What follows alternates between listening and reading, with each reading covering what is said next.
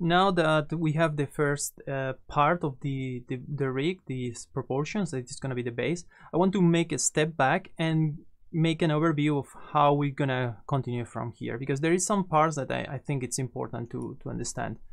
So I'm just going to go to this board here, and that's just let me prepare this image like this, so we will use it as a reference, so we can put there. So basically, now that we have this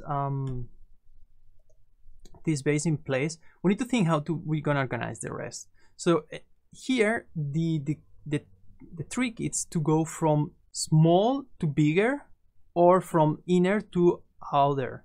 So basically, we did the first pass, it's the outer path.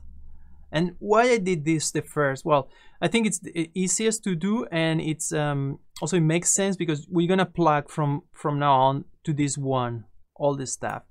And when I meant to be from small to bigger, it's like, for instance, we have some areas that are self-contained in other areas, and when we want to create these kind of rigs that can be very flexible, we need to think how these areas are contained in other areas.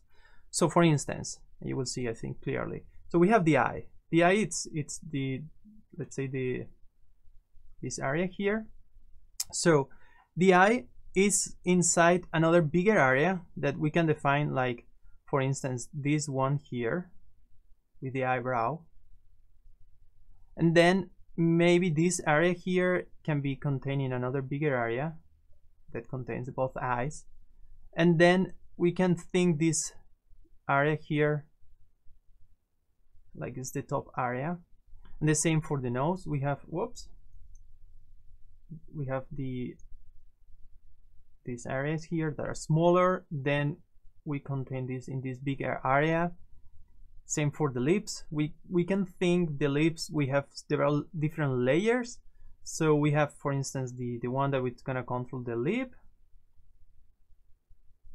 and then we're gonna have another one that is around the mouth, and then it's the jaw, and so on. So we can have this construction, so things inside other things.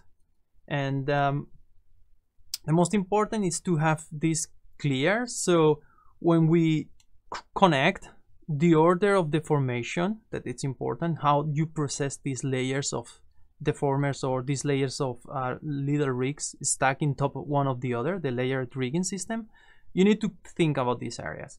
So if you plug in the wrong order, it's going to create a different, like, weird deformations. And for instance, if we want to scale the eye but we want to rotate it, so if we have, let me move here, this is a little laggy, this board. Okay, so if we have this eye, it's super laggy, and we squeeze it, let's say, and now we want to rotate this shape, of course it's gonna create this like oval shape, and you cannot rotate it anymore.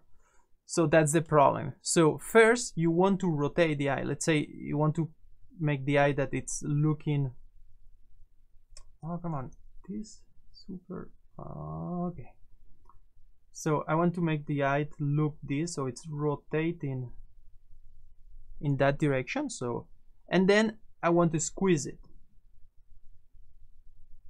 So that's the right order, because first I have the sphere rotating and then squeeze on in place. So that's what I meant with this order of deformation. You need to think on that first. Okay, so now we're gonna do this on the next steps. We're gonna start thinking how we put one part inside the other. We not necessarily go now from the smallest one, so we can build that from bigger to small, or small to bigger. So that's not like the big problem. So you need to think that, okay, this part is gonna go inside this part, and because it's gonna go inside, I want to have this part first. So that's the reason, because yeah, I start with this one because it's the easiest one, and also we're gonna put everything on top of this one.